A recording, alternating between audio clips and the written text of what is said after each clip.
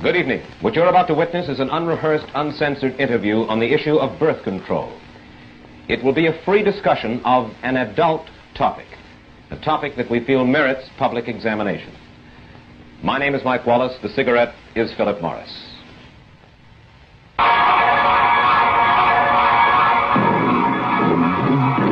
New Philip Morris, probably the best natural smoke you ever tasted, presents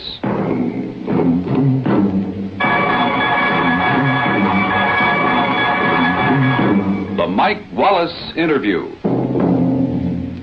Tonight we go after the story of the woman who violated convention and bucked powerful opposition to lead the birth control movement in America. You see her behind me. She is Mrs. Margaret Sanger, who was thrown into jail 8 different times for her efforts. If you're curious to know why Mrs. Sanger has devoted her life to the birth control movement, if you'd like to hear her answer to the charge that birth control is a sin, and if you want to get her views on politics, divorce, and God, we'll go after those stories in just a moment. My guest's opinions are not necessarily mine. The stations are my sponsors, Philip Morris Incorporated, but whether you agree or disagree, we feel that none should deny the right of these views to be broadcast. One might say that the basis of this program is fact and fiction. And using that yardstick, I'd like to apply it to something I usually talk about at this time, and that is this: Philip Morris cigarettes. Here's why I smoke them and enjoy them. Fact 1. Today's Philip Morris is no ordinary blend. It's a special blend of domestic and imported tobaccos. Opinion? My taste may be different from yours, but on this I think we can agree. This cigarette tastes natural. I think you'll like it. Fact 2. Today's Philip Morris is made of mild, lighter leaf tobaccos. Opinion? To me, that accounts for the genuine mildness I get in every puff. It's what I call a man's kind of mildness. There's no filter, no fooling, no artificial mildness, because, you see, there's nothing between you and the tobacco itself. And fact 3 is, of course, this box. Philip Morris was the first non-filter cigarette to come in a crush-proof box. Opinion? A cigarette that keeps better, smokes better. So get with Philip Morris yourself and check these facts. And when you do, I think you'll find it's probably the best natural smoke you ever tasted. And now to our story. When Mrs. Margaret Sanger opened the first birth control clinic in the United States back in 1916, birth control was a dirty word. The police threw her into jail, as they were to do 7 more times during her crusade, a crusade that still faces the reasoning but unalterable opposition of the Roman Catholic Church. That crusade kept Mrs. Sanger away from her children for long periods. It helped to break up her first marriage, and she suffered constant, harrowing social abuse. Mrs. Sanger, in view of all of that, let me ask you this first of all. Why did you do it? I realize that you had an intellectual conviction that birth control was a boon to mankind, but I'm sure that others have that conviction too. And so what I'd like to know is this: what events, what emotions in your life made Margaret Sanger a crusader for birth control? Well, Mr. Wallace, it's hard to say that any one thing has made one do this or that. I think from the very beginning, I came with a large family. My mother died young, 11 children. That made an impression on me as a child. I was a trained nurse, went among the people. I saw women who asked to have some means whereby they wouldn't have to have another pregnancy too early after the last child, the last abortion, which many of them had. So there's a number of things that are one after the other that really made you feel that you had to do something. There are some other possible reasons that suggest themselves on reading your biography by Lawrence later. Your mother, as you say, died prematurely after bearing 11 children. She was born a Catholic, was she not? She was born a Catholic, yes. And in Ireland. Your father was a sort of a village atheist who clashed with church authorities, and because of his atheism, his earnings dwindled under community pressure. You and your brothers and sisters were known as, quote, children of the devil, end quote. Could it be, then, that in part at least, you were driven emotionally toward the birth control movement because of antagonism toward the church, because that was a way to fight the church? No, I don't think I had anything of the kind in mind. I was what I would call a born humanitarian. I don't like to see people suffer. I don't like to see cruelty, even to this day. And in nursing, you see a great deal of cruelty and unnecessary suffering. At that time, there was no opposition as far as the church was concerned, any church. It was mainly the law, the federal law and state laws that one had to think of. The church was not in my mind at all. Well, in going after your motive, then, and I will press you just a little bit more about that and then get to the specifics of this evening, but in your motive, in the movement, is it possible that the movement itself, the feeling of wanting to do anything that you felt was important, that perhaps that moved you a good deal? Because the fact remains that you led a movement against overwhelming pressures that stemmed back for centuries, and in doing so, according to your autobiography, you even left your first husband. And you wrote this to a friend, Mrs. Sanger. You said, "Where is the man to give me what the movement gives in joy and interest and freedom?" Now, what was this joy, this freedom that you craved? Well, I don't remember that letter, who it was written, but I think that it was not a question of marriage at all. There was a certain satisfaction in doing something that was going to alleviate the sufferings of women in particular, and I was quite a feminist at the time. Obviously. And yes, and I naturally didn't want to see women take all the suffering of childbearing and of pregnancies. So it was a pleasure, in a sense, to think that you were striking at an archaic law, which it was. It's put on the statute books by Anthony Comstock some years ago, and no one had stood up against it. No one had tried to change the laws. And at that time, not even a doctor had a right to use the United States mails and common carriers for books, for learning, for anything that he had to do with this question. It was considered obscene. The whole question was considered obscene. Mrs. Sanger, you have helped to spread the birth control movement not only here in the United States, but in Europe and the Orient as well. Why? Why is birth control of such vital importance internationally? Is it just to save women suffering? Is that the only reason in your mind? Well, not entirely. The population question is a great concern today, and the rate at which the births come in to we're saving them now. At one time, when children died, they didn't have the food. Today, our population all over the world is getting certainly better consideration and better conditions than they had at the time that I was there. I went to every country because I was invited. And I didn't go into the country myself. I was invited to go to Japan and to speak there, have 8 lectures on the question of birth control and peace. Well, do you believe that birth control is essential if we want to keep millions of people across the world from starving? Is that your thesis? Say it again. Do you feel that birth control is essential to keep millions of people across the world from starving? Well, I think that birth control, if you keep your population more or less static until you pick up your resources, certainly you'll prevent their starving. Well, what's more important, birth control or picking up the resources? Well, picking up the resources, there's just a limit to that, too. There's just so much. Take Japan. And she cannot feed. They've had the best experts come there when MacArthur was there. And the best experts have said that they have 20 million more people than they can feed. She's got to be fed outside, and in some way, she's got to have that kind of help if she's going to keep from fighting. But certainly around the world there is potential agricultural land that is not being properly used now.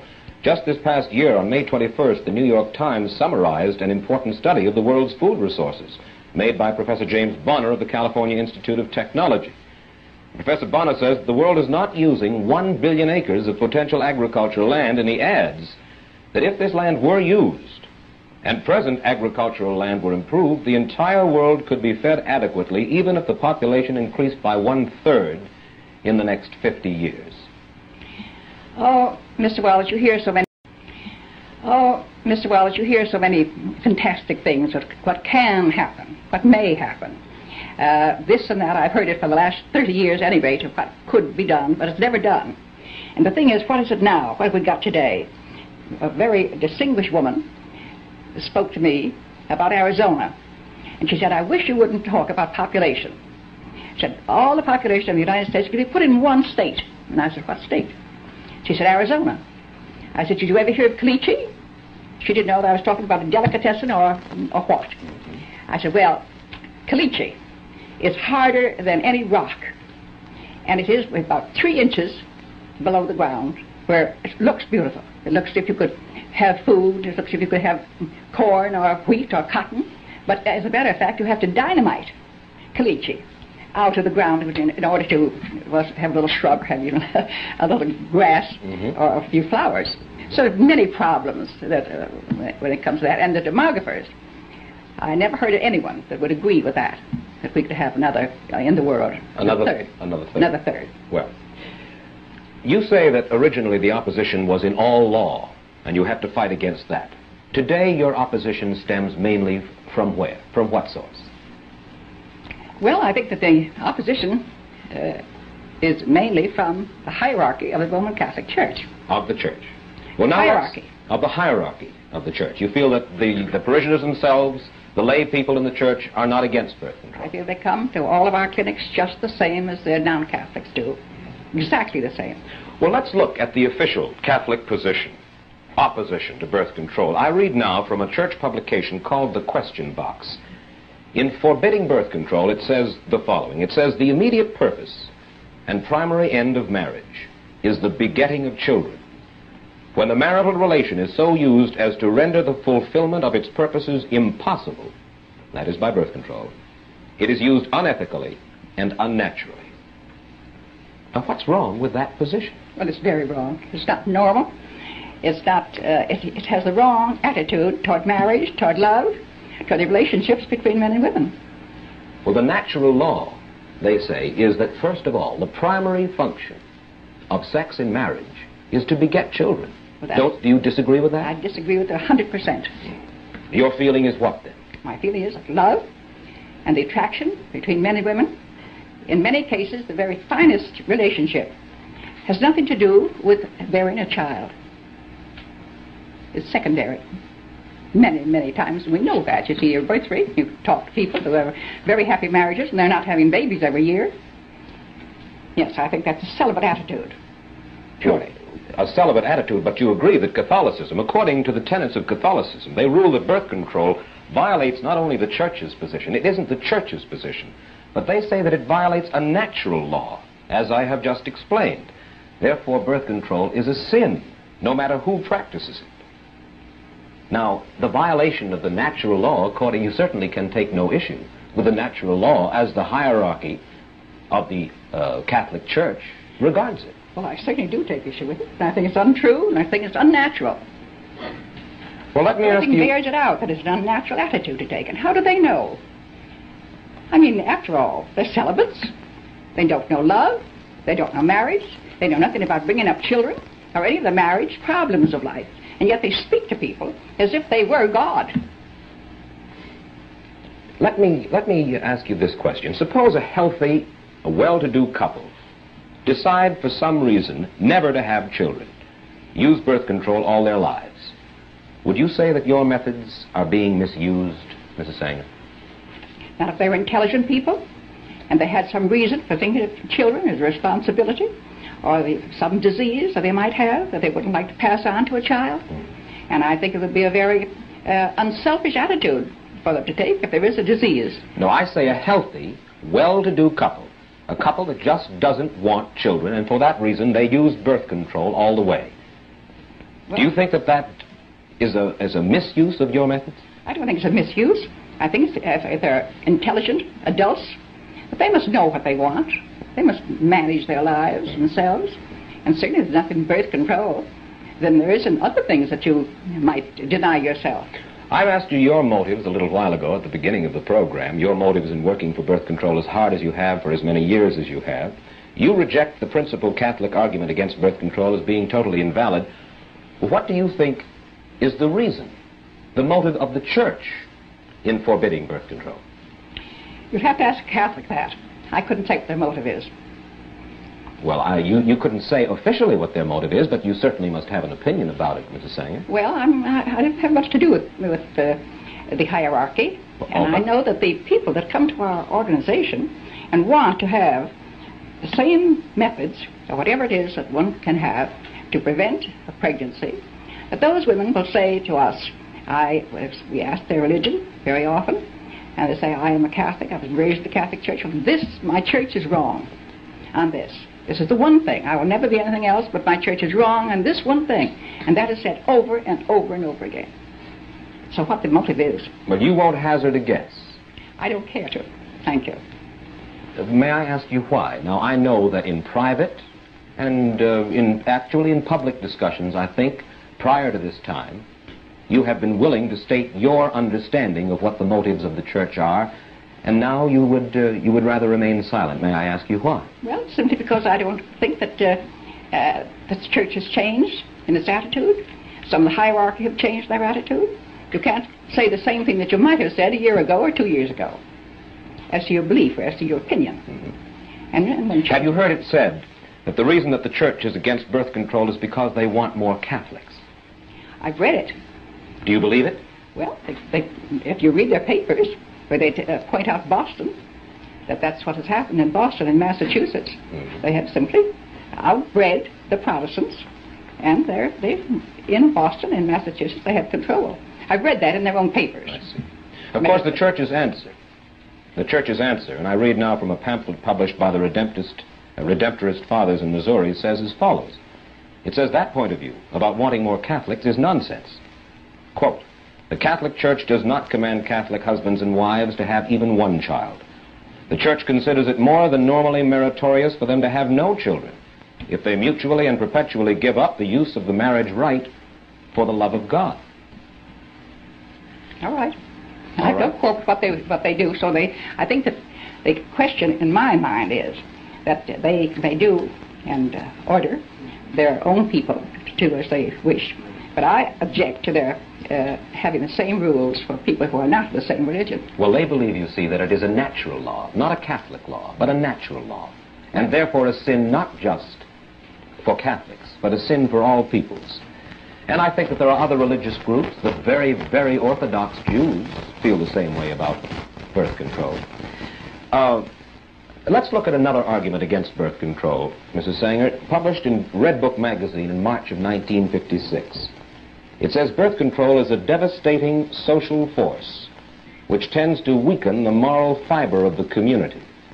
Immunity from parenthood encourages promiscuity, particularly when unmarried persons can so easily avail themselves of the devices. Do you doubt that? I doubt it. You do? Certainly. Then let me read from a news story in the Philadelphia Daily News on June 10th, 1942.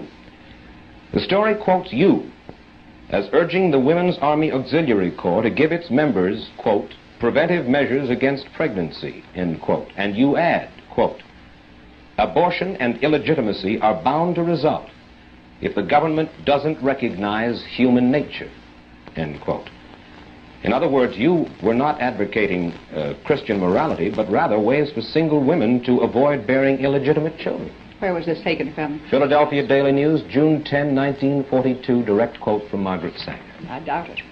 I don't believe I ever made such a remark. Well, in the same vein, in your autobiography, which you cannot disavow, you wrote the following about sexologist Havelock Ellis. You said he's been able to clarify the question of sex and free it from the smudginess connected with it from the beginning of Christianity. Now, what do you mean by the smudginess connected with sex, and why do you blame it on Christianity? Well, there's many reasons, of course, to say that we have more records of it from the dawn of Christianity. And I think I was speaking of Havelock Ellis as having clarified the question of homosexuals, making the thing not exactly a perverted thing, but a thing that a person is born with, different kinds of eyes, different kinds of structure, and so forth. But he didn't make all homosexuals perverts, and I felt that he helped clarify that. I felt that he helped clarify that to the medical profession and to the scientists of the world, as perhaps one of the first ones to do that. That was one of the things that I meant in that. Mrs. Sanger, do you disagree that Catholics, or do you feel that Catholics should not have a right to have a say when a city administration contemplates spending their tax dollars on birth control or the dissemination of birth control information, something that Catholics believe is sinful? If they have a right to say what they... Do you feel that they don't have a right to have a say when a city administration contemplates spending their dollars, tax dollars, on birth control? For instance, here in New York, Catholics comprise about 45% of our population. They're the largest single group. Well, don't you think they should have the democratic right to lobby against having their money spent, their tax money spent, for something that they consider evil? Well, I suppose they have a right. They certainly do it. But so have the others. They're only 45% of the population. That is not the majority. But they have a right to get up and... Certainly. I'd have no objection to their having saying that, but I think we should have the same right. I say we, I mean non-Catholics. Well, of course, this is a little bit at variance with something that you told our reporter earlier this week. You said earlier this week, it's not only wrong, it should be made illegal for any religious group to prohibit dissemination of birth control, even among its own members. In other words, you would like to see the government legislate religious beliefs in a certain sense. Where these strange things come to, that I said them, is what I should like to know when. Well, now, you know that my reporter spent a good deal of time with you. He's a very accurate young man. Yes. And this is a specific quote. Well, I don't think I said it quite that way. What are your religious beliefs, Mrs. Sanger? Do you believe in a God in the sense of a divine being who rewards or punishes people after death? Well, I have a different attitude about the divine. I feel that we have divinity within us, and the more we express the good part of our lives, the more the divine within us expresses itself. I suppose I would call myself Episcopalian by religion, and there's many other. If you travel around the world, you get quite a bit of the feeling of all religions have so much alike in the divine part of our own being. Mm-hmm. And I suppose you just couldn't put that in a book, or you couldn't put it into a phrase or a sentence. Do you believe in sin? When I say believe, I don't mean believe in committing sin. Do you believe there is such a thing as sin? Well, I think the greatest sin in the world is bringing children into the world that have disease from their parents, that have no chance in the world to be a human being, practically. Delinquents, prisoners, all sorts of things just marked when they're born. That, to me, is the greatest sin that people can commit. But sin in the ordinary sense that we regard it, do you believe or do you not believe? Well, what would they be? Do you believe that infidelity is a sin? Well, I'm not going to specify what I think is sin. I've stated what I think is the worst sin. Yes, but then you asked me to say what, and I said what, and you refused to answer me? Yes, I don't know about infidelity. It has so many personalities to it, and what a person's own belief is. I couldn't generalize any of those things as being sin. Murder is a sin. Well, I naturally think murder is a sin or not. It's a terrible act. In just a moment, Mrs. Sanger, I'd like to ask you about another social problem here in the United States, divorce. Nearly 400,000 couples get divorced in this country each year. And I'd like to get your views on the cause and possible prevention of this problem. We'll get Mrs. Sanger's answer to that question in just 60 seconds. One look at this cabin cruiser, and you'd know it's new. One puff of this cigarette, and you know it's new. It's Philip Morris, and you know by the taste. Philip Morris tastes natural, and that's why smokers like it. And they like the man's kind of mildness in Philip Morris. No filter, no fooling. Nothing artificial between you and the tobacco itself. And the box, here's something else smokers like. It's practical, crush-proof. If you haven't smoked a Philip Morris lately, get with it. You'll find a natural taste, a man's kind of mildness, a crush-proof box. Get with Philip Morris, probably the best natural smoke you ever tasted. Get with Philip Morris in regular pack or crush-proof box, probably the best natural smoke you ever tasted. Now then, Mrs. Sanger, there are nearly 400,000 divorces or annulments in America each year. What, and this is hard to do in the short time, of course, that we have, what would you recommend to cut down our divorce rate? Well, as a great many of our clinics are including in the work that they do in birth control clinics, having marriage counseling. So when the woman or the man come and complain of their marriage on the skids, we invite them to come and have special talks with some of our psychiatrists or others who are making a study of that all over the country, where we have about 500 clinics.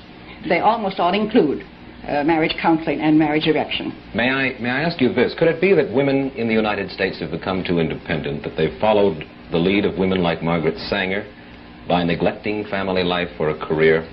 Let me quote from your biography describing your second marriage to Noah Slee. Quote, "In New York, Mrs. Sanger maintained every clause of their compact of independence. They had separate apartments, they telephoned each other for dinner or theater engagements, or passed notes back and forth." Would you call this a sound formula for marriage, Mrs. Sanger? Different people, yes. It certainly was for me and for my husband. We had a very happy marriage consulting. He had different friends than I had, and I don't believe in forcing, after all, we were two adults, and forcing your friends on another person who may have an entirely different outlook. It worked out very well. I know that it did. You have two sons. One final question. You have two sons. How many children have they? Would you like to see them? I would indeed.